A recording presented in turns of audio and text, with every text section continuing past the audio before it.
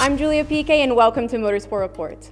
Joining us in the studio today to talk about his upcoming IndyCar campaign with new team Foyt Racing is IndyCar champion and 2013 Indy 500 winner Tony Kanaan.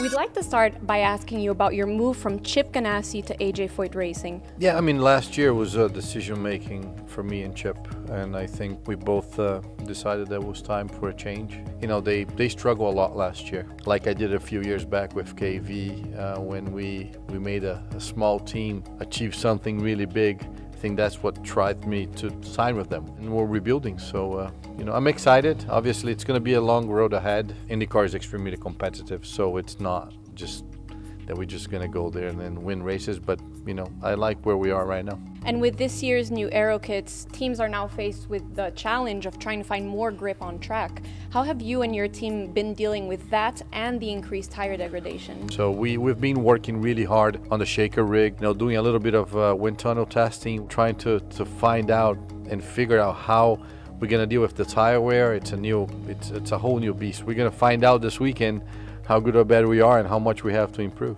Now, your new teammate, he's less than half your age, so you'll automatically be expected to be his mentor. But is there anything a young rookie can teach an old master, either inside or outside the cockpit? Oh, 100%. I think outside, these kids nowadays are so savvy with technology, and you know, I try to keep up. And on the track, I mean, he keeps me young. You know, he wants to beat me really hard. He's waking up every day thinking, I gotta beat him. It makes me wake up and say, I gotta keep up with him. So it's a good balance. Well, Tony, thank you so much for taking your time to come here in the studio, and we really appreciate it, and good luck in the future. Thank you very much.